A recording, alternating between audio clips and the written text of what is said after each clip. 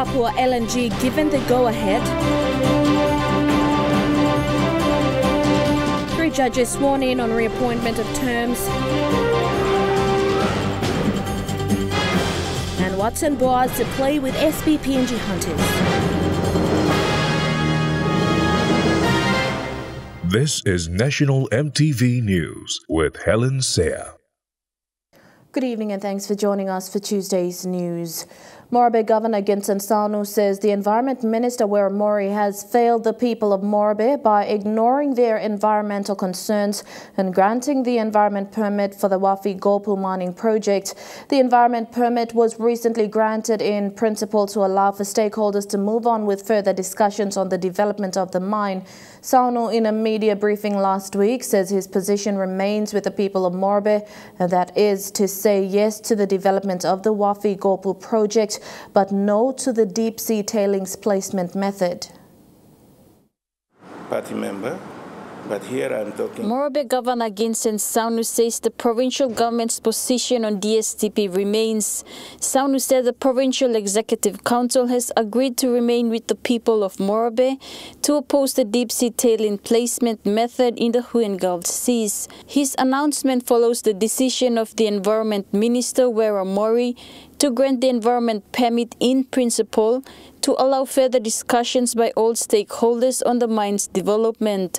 As the head of Morobe Province, Sanu said this move is an insult to the people of Morobe, who have raised concerns on environment damage in several consultations. We have written to the SEPA Minister several times. Even we made 2 or 3 trips to Port Moresby. 2 trips or more than that they made to Ley.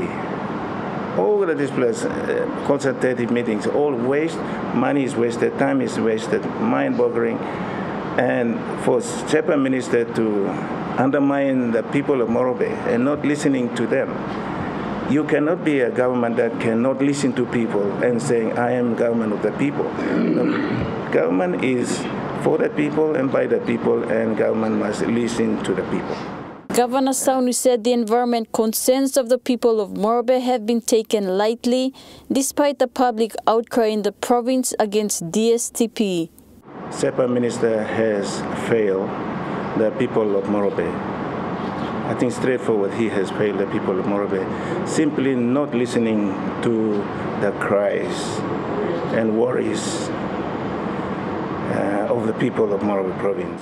Meanwhile, the Environment Minister in other reports said his decision to grant the environment permit in principle was by law and through the recommendation of the Environment Council after it accepted Wafi Golpu Joint Venture's Environment Impact Statement in September last year. The Morobe Governor, on the other hand, said the provincial government is prepared to take the matter to court as a last resort. The next step to take is to take it to the court, court by scaling, where the concern belong people overlooked. So PEC belong making this position now because Provincial Executive Council, Sana Wantemi, long making the issue of no DSTP, yes to Wafi or some people at all. Charlene Airy, National EMTV News, Ley. 3 judges were sworn in on their reappointment of terms in office today at the Government House. Justice Jacinta Murray, Justice Paulus Doa and Acting Judge Elizabeth Sulip were appointed by the Judicial and Legal Services Commission. Presiding over the swearing-in ceremony of the 3 judges of the National and Supreme Court of Justice was the Governor-General Sir Bob Dadai. And at Cora reports. Justice Murray and Justice Doa were sworn in and reappointed for a period of 10 years, both serving their first and second terms respectively. Substantive Judge Elizabeth Sulap was sworn in for a period of 1 year. The judges recited before His Excellency the Governor-General Sir Bob Dadai the Declaration of Office, Declaration of Loyalty and Judicial Declaration. Having witnessed and speaking highly of the sworn-in judges was Chief Justice Sir Gibbs Salika, who said that the reappointment of the judges brings the number nationwide up to a total of 45. The appointment of Justice Doa has now brought our ceiling up to 40 judges, excluding the Chief Justice and the Deputy Chief Justice. Including the Chief Justice and Deputy Chief Justice, that's 2 additional, and therefore that will be 42. And so we now have a full complement of judges, 42 judges, that's substantive judges, both serving in the Supreme Court and in the National Court. And then we have 3 acting judges who now make it to, we've got 42 substantive judges, and then 3, that's now 45. So 45 judges so far we have.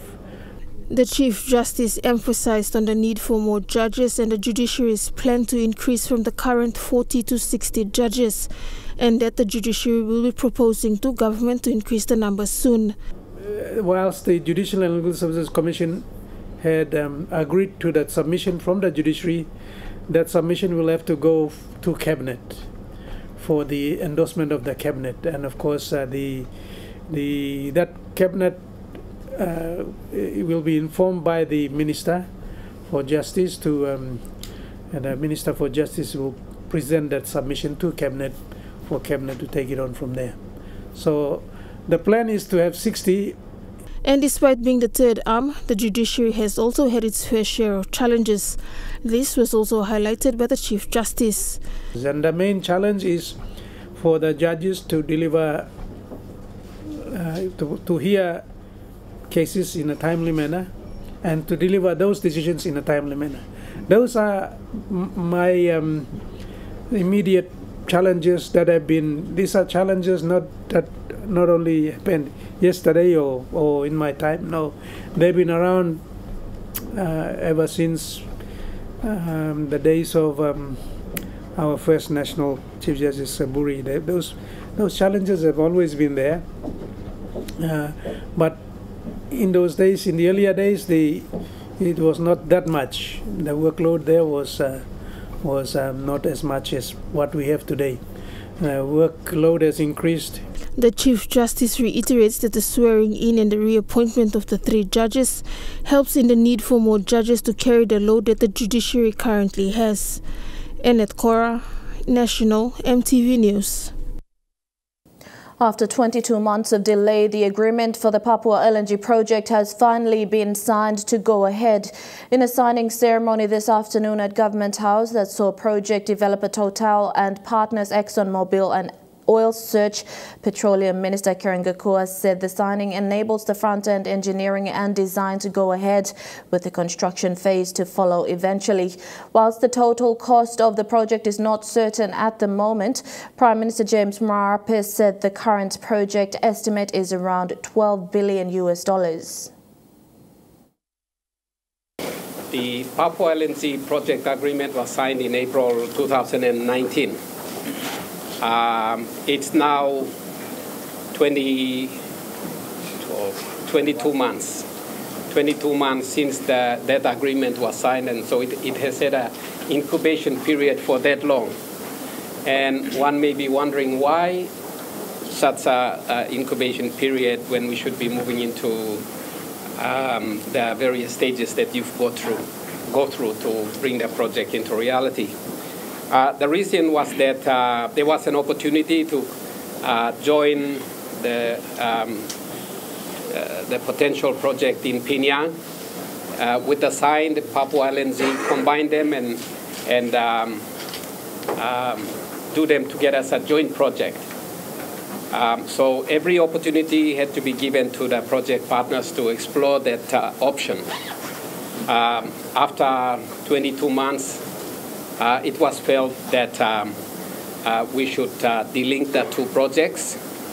Papua, because it's a fully executed agreement, is capable of proceeding as a standalone project, and Pinyang can follow its own pace after this event. So thank you very much, Total. We also say thank you to ExxonMobil, Oil Search, on behalf of the PNG partners in Kumul Petroleum, on behalf of our national government, as well as MRDC on behalf of the provincial government and the landowners. So we appreciate very much this project is now being moved. Our government will ensure that all necessary support is procured for this project to be moved as our project developers move into FEED stage. In fact, pre-FEED will take place in the redesigning of it from three-train project to a two-train project. And as they move to FEED and FID, hopefully sometimes next year, then this project, which obviously will cost to the minimum about $12 billion or so for construction, will be ready to go. Leaders from the Central Province have called on their people not to be involved in ethnic fights in Port Moresby. This follows killings in the city as a result of an alleged drug deal gone wrong between two ethnic groups allegedly from Goilala in Central and Hela provinces. While police investigations continue, Central Governor Robert Agarobe said it was a law and order problem and not an ethnic issue. The Central Governor was at 2 Mile in Port Moresby yesterday with member for Goilala, William Sam, to address the people dwelling in the city with one message: stay away from ethnic fights. Suppose one bla Morobe killing one bla Medeng. Everybody not call him name, no, Joe will kill him John. No God. Bible talks him. Morobe kill him Medeng. That is a very, very dangerous language to speak. So we not can go down with apart. Over recent days, reports have surfaced over a fight that led to casualties between two groups, the Goilala from Central and Hela. The leaders told their people it was not an ethnic issue and it was simply a drug deal gone wrong and they should refrain from further retaliation. So we better stop speaking this language. By walking peace with them, Otari lo ane. And fight Otari pull him come, Otari na come, fight on Goilala and Central here. No God.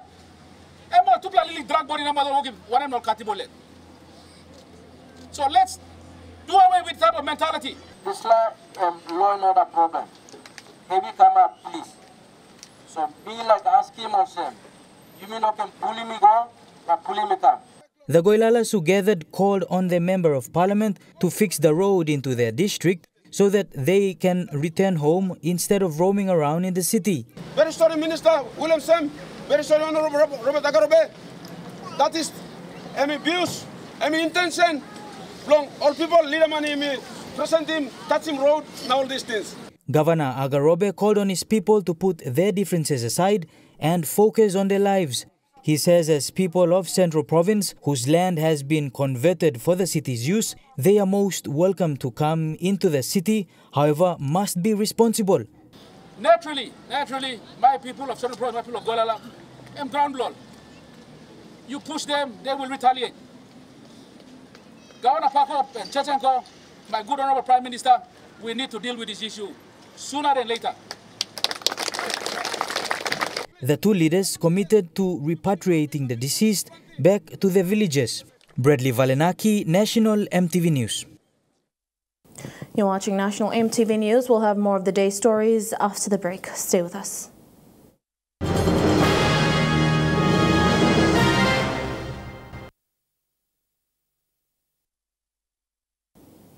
Welcome back. Parents and the administration of the Southern Highlands Provincial Government have raised concerns on the poor standard of education in the province. Provincial Administrator Dr. Joseph Kajistan said there will be a review in the provincial education system to identify the cause of the poor performances by grade 10 and 12 students. This has prompted the Provincial Education Advisor to resign. Basinata Yama reports from Mount Hagen. The Southern Highlands Provincial Education Board and Division have received criticisms in the past weeks by parents and stakeholders due to the poor performances in the grade 10 and 12 national examination results. Provincial Administrator Dr. Joseph Kajistan says with education as their main priority, the Southern Highlands Provincial Government subsidizes school fees of 20 million kina every year, and teachers cannot blame the government but must provide quality education. Dr. Kajistan says it is a burden seeing schools not performing up to standard. Starting from the advisor down, you have to produce resource. What is the problem? Senior teachers, are you doing your job? All teachers, Are you doing your job? Are you honest with your work? We can't blame the government. We can't blame the leaders. We only have a part to play. More complaints and pressure were put towards the former provincial education advisor Chi Mepio, who resigned recently. Despite stepping down due to poor performances of the students, Mepio said it is a collective effort of the Education Board and Division, the school, parents and the students to achieve quality education. Mepio said standards officer and school inspectors have a vital role to play so that teachers are in the classroom and students are given quality education. I urge them to improve a bit because the standard is dropping, because these important key players must have to play and know their jobs properly without being biased. But they got to play the game that, to ensure that there's stability in education in the province. Imbongu MP and Intergovernment Relations Minister Pila Niningi encourages parents to also provide the needed support for their children to see them excel. You must make sure that this kid was properly, eat properly, go to school, you nurse them, look after them, then the kid will learn. The Southern Highlands province has 300 elementary to secondary schools with more than 2,000 teachers. It is a big sector that needs more attention from the government in terms of building more staff houses, classrooms, dormitories, science and computer labs, libraries and upgrading rundown facilities. Vasinatha Yama, National EMTV News, Mount Hagen. Leader of opposition and member for Vanimo Green Belt and Nama wants acquittals of funds he has released over the years to Green River. He is demanding this from several businesses and ward councils in the remote district. According to him, thousands of kina had been entrusted to several individuals in Green River, but nothing has been done to reflect the money given. The leader of opposition and member for Vanimo Green Belt and Nama was recently in Vanimo Green Station to present 150,000 kina to a local business, Green River Traders, to support its efforts in building a hatchery. They aim to supply Frida Mine once the mine is fully operational. But before presenting the check, Nama questioned other businesses in Green River that the district has given money as startup support. The leader wasted no time naming them out in public. Green River LNG, how much money we giving finish? Today, look at one guy walking my quittal na come. Iga Agro Forest, we give him 500,000. Car want the money go. He bomb. We give him 500,000. Car want the money go. Yep. Iran Siawi. We give him 500,000. Car want the money go. Tangoy. We give him 500,000. Car na money go. Green River Sustainable. We give him car na money go. How much money we give him la Green River LNG? That's how we man you come to Germany you stop. He said being at the forefront of fighting corruption at the national level, he doesn't want corruption practiced in his district, demanding acquittals from those that the district has presented district funds to. Me like him all get a display line where you bring some money, where you bring some car. Me like have a project where you stop the one state now. He said it's common for villagers or the people to say the member hasn't given us money or the member has forgotten us. Speaking to his people at Green River Station, he said thousands of kina has been entrusted to leaders in the district, and these leaders need to come clear how they use the money instead of blaming the MP. How much money we spend in the school? No got one primary school by denying. No got one secondary school by denying. No got one Green by denying this plan. Responsibility now. Suppose classroom in a snap. Suppose administration block in a snap. Responsibility for you. Board and management of this school. It was evident the political differences in Green River, with Nama calling on community leaders to leave political affiliations behind and work together to develop the station. Member walking work plan. Me want to see you plan me plan walking work plan me plan. Failure is stop on the you plan.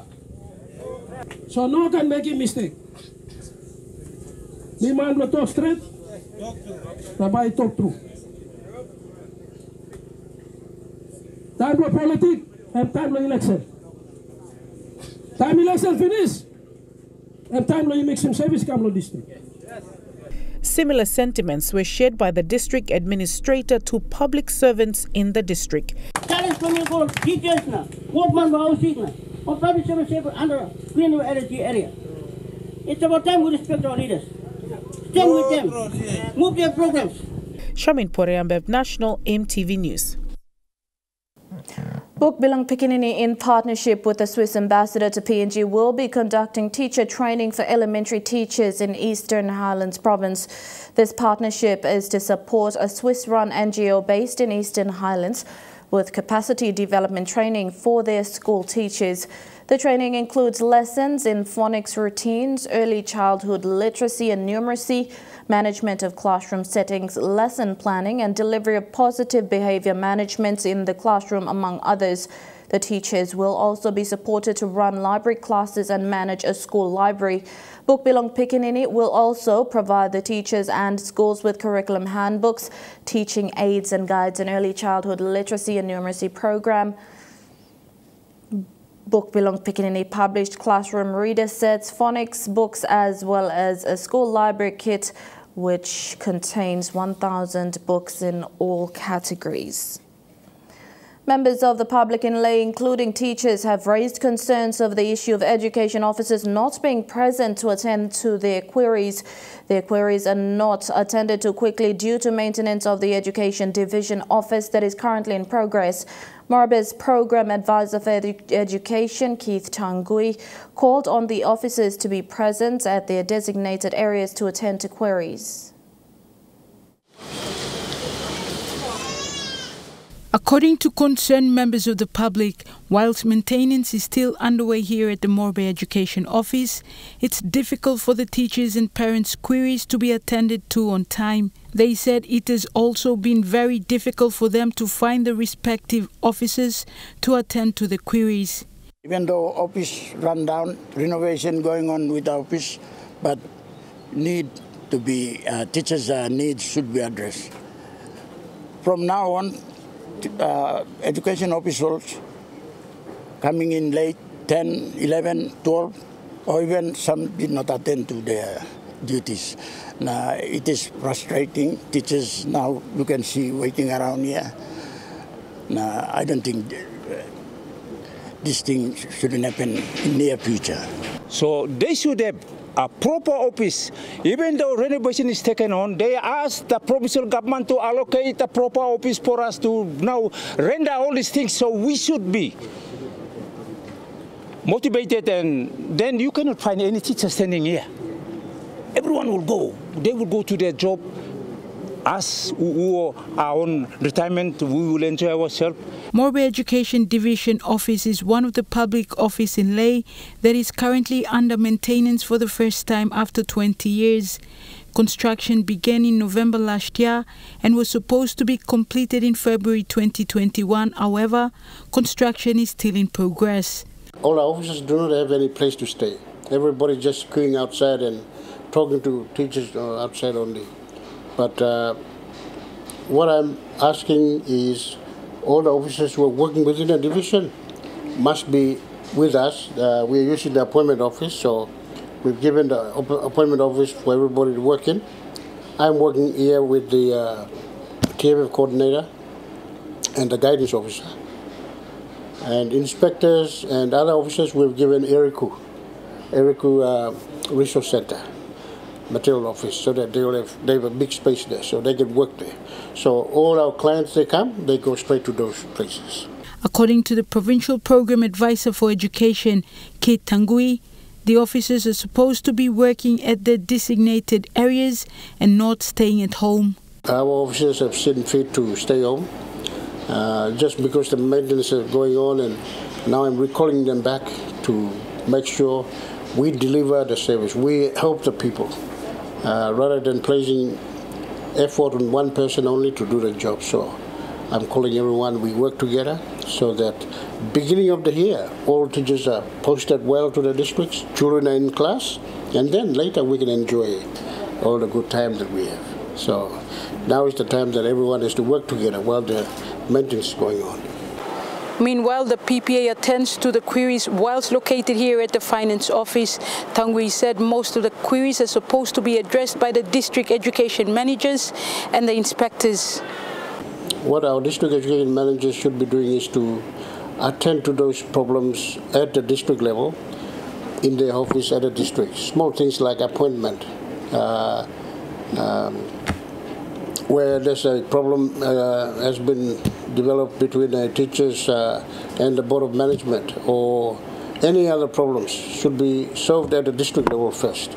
But many people are just coming to the province and very small issue that we can solve at a district level, they bring to the province. So I'd like to ask all the district education managers, inspectors to not to send people to our provincial office. Julie Badui, Owa, National EMTV News, Ley.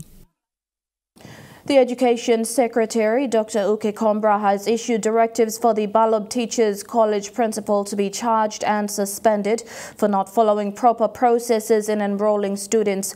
Dr. Kombra said all applications from non-school leavers have to be screened by the college before their names are submitted to Education Department for further verification and approval.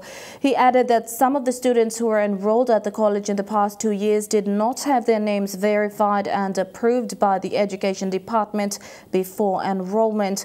This action to discipline the principal comes after Balob graduates from 2019 and 2020 raised concerns over delays in getting their diploma certificates. Kombra said the graduates who have not received their certificates are those who weren't enrolled following the department's procedures. In commemorating Safe Internet Day today, the national government launched the Get Safe Online PNG initiative to provide safer online environment for Papua New Guineans, a non-profit entity that will be a critical component of the UN government's Commonwealth Cyber Security Program that PNG and all Commonwealth nations are members of. NICTA, being the responsible agency to tackle cyber-related issues, is putting in place programs to create safer online environment for children especially. In commemorating the Safer Internet Day 2021, NICTA and other partners are refocusing on providing not only a safe online environment, but accessibility and affordable internet services for users throughout Papua New Guinea. With the increase in internet usage, where most are children and young adults, there is a need to prevent identity theft, fake news, and cyberbullying. It has become such a powerful enabler. It is now the single most dominant influence in the daily lives of all societies in the modern world. With that also comes the constant threat and erosion of our traditional and cultural norms that have been passed on from generation to generation till today. Since the introduction of internet services in PNG, no proper laws were in place to protect users against cybercrime and cybersecurity. Only recently in 2016, the national government passed the NICTA Act to address the increase in reported cyber-related crimes. This has seen the setting up of the police cyber unit in Port Moresby that investigates and prosecutes cybercrime offenders. PNG, being part of the Commonwealth Cyber Security Program, has seen the support of the British government in creating a safer online environment. And what's important for me is I think the initiative meets two core principles of UK government assistance to Papua New Guinea. First of all, any assistance must meet the needs of Papua New Guinea. And I'm delighted that the Get Safe Online team have worked so closely with you, Minister, with your team, with NICTA and others, to make sure that what they're providing meets your needs. So it's not an international website just thrown into Papua New Guinea. It's been adapted to meet Papua New Guinea's needs.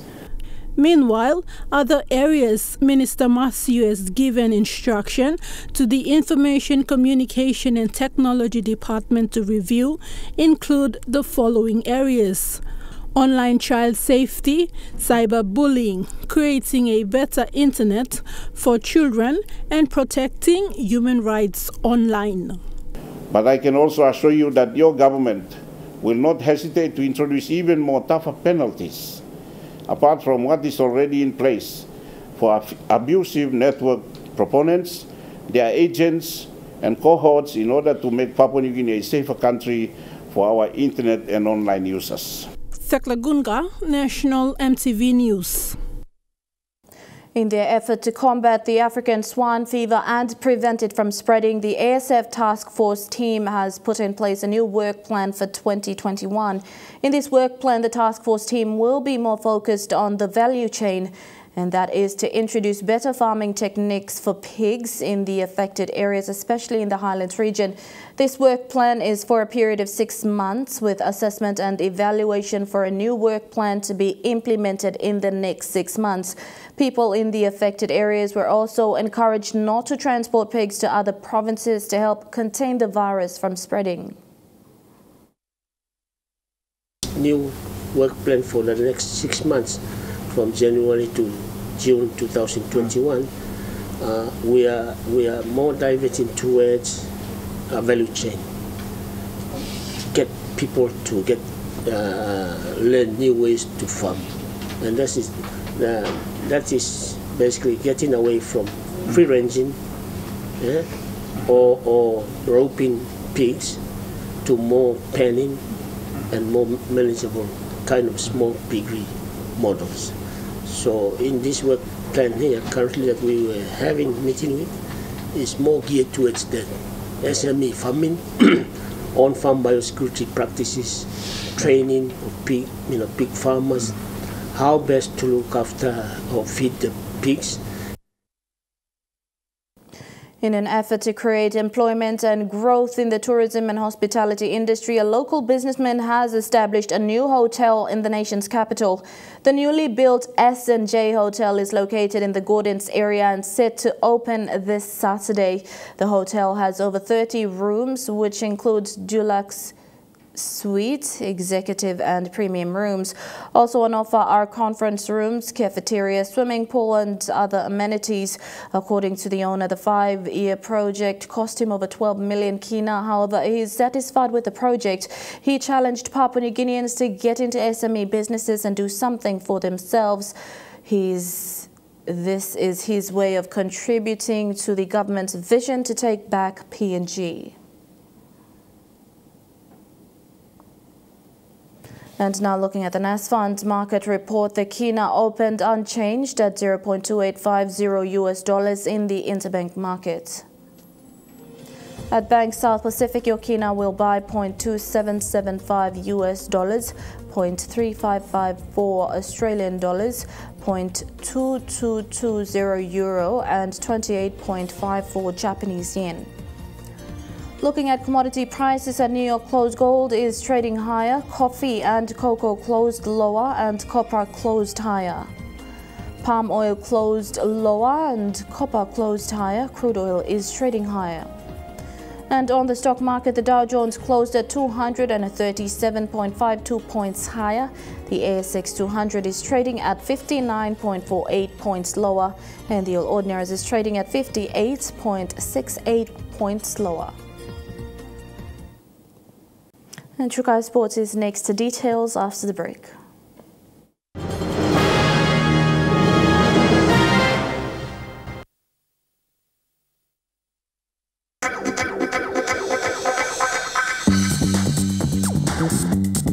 Trukai Sports.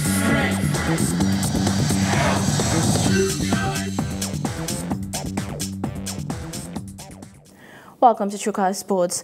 The Doncaster Rugby League Club in the United Kingdom have agreed to allow Watson Boas to train and play for the SP PNG Hunters in the 2021 Intra Super Cup competition in Queensland until he is able to return to the UK.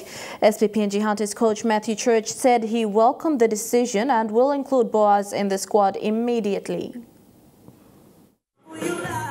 The ranks of the SP PNG Hunters have been given a boost with the inclusion of Kumulhaf Watson Boas into the squad. In a press release from PNG RFL, Hunters coach Matthew Church stated that Watson has been given the green light by the Rugby Football League in the UK to register with the Hunters in the QRL. Watson will be with the Hunters until April. This will allow him to maintain his match fitness in anticipation of the Betfred League One season getting underway in May, along with travel restrictions to England being lifted. Doncaster Chief Executive Carl Hall stated that it was in Watson's best interest to get some game time under his belt while the opportunity is available to him. Hall thanked the SP PNG Hunters management and in particular coach Matthew Church, who has kept in regular contact within the past couple of months. Hall stated that the relationship between the two clubs is a very strong one and can only be a positive. Huxley Lovai, Trukai Sports. The managers of the country's semi-professional rugby league competition and the Papua New Guinea National Rugby League competition reiterated yesterday their stance on why the three bids of Simba Warriors, Motu Koita Lakatois and the Sepik Pride were rejected from joining the competition this season. The 2021 Digicel Cup competition will remain with the existing 12 clubs this season. It had been a long and suspensive wait, with 3 clubs bidding for entry this season. Sepik Pride had a bid for a team from the Sepik area, while Chimbu Warriors were looking to make their return to the competition. The Motu Koita Lakatois, based in Port Moresby, also had a bid to enter the competition. The 3 bids were rejected on different grounds, but that didn't sit well with most on social media, with obvious disapproval. Posts on Facebook calling it unfair and not in the best interest to grow the game. Since the 3 rejection letters surfaced on social media, there has been an outcry for an explanation why the bids were rejected. Papua New Guinea National Rugby League competition, which manages the Digicel Cup, in a statement yesterday by Chairman Adrian Chow, basically reiterated what was written on the letters. Chow said the Motu Koita Lakatois bid was well supported with reputable corporate sponsors. However, the PNG NRLC's constitution adopted in 2018 allows only 1 franchise per province. With the NCD Vipers already in the competition, the team's bid was rejected. But he did add that approval is required from the Papua New Guinea Rugby Football League to allow 2 or more affiliate franchises for a province. He said they will continue to liaise and undertake the process of consultation with stakeholders for justification before recommending to PNG RFL to accept their proposal. As for the Simba Warriors, Chow said the proposed naming rights sponsor was not acceptable as it breached exclusive rights granted under current competition commercial arrangements.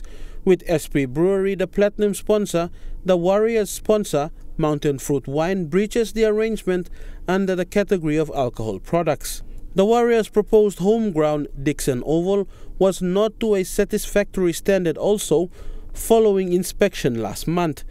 For the Sepik Pride bid, it was unsuccessful as it showed no evidence or letters in support of sponsorship, and an active local league was lacking. He added that it is essential that local competitions be activated so a player base is established and administration is improved. But Chow also added that the approval of 4 of the franchises, Mount Hagen Eagles, Enga Miox, Wagi Tumbe and Gulf Iso, is subject to payment of their areas from the 2020 season. The 2021 Digicel Cup competition is tentatively scheduled to kick off in April. Fidelis Sukina, Trukai Sports. Trukai Sports continues with more after these messages. Stay with us.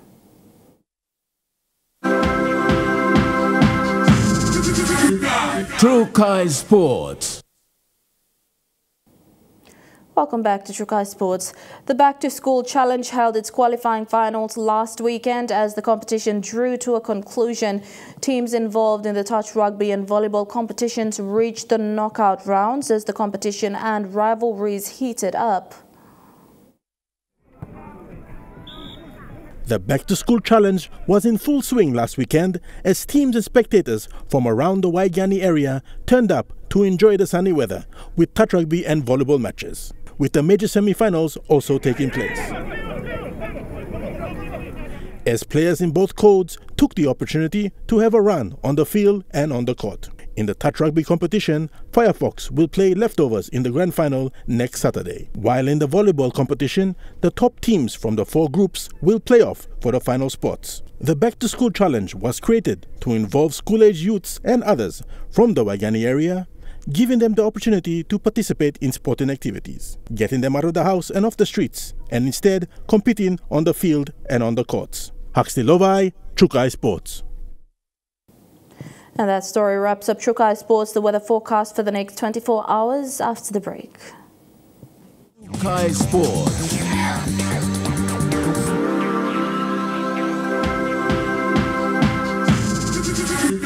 Chukai Sports.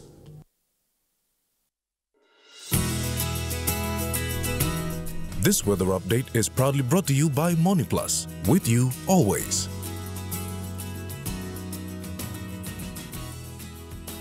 A look at the weather forecast for tonight and tomorrow. Cloudy periods with a few showers in Port Moresby, Daru and Kirima. A shower or two in Alotau and rain and thunderstorms in Popondetta. In the Mamasa region, cloudy periods with a shower or two in Leh. Some showers in Wau, rain showers in Medang, showers and thunderstorms in Wewak and Vanimo.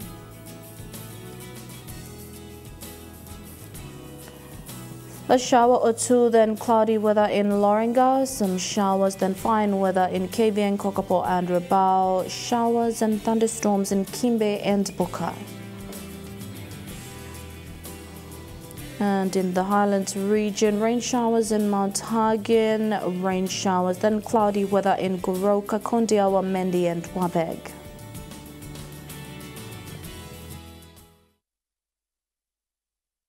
The weather update was proudly brought to you by MoniPlus, with you always. And that's the news, sport and weather for today, Tuesday, the 9th of February 2021. On behalf of the entire EMTV News team right around the country, pleasant viewing, be safe and good night.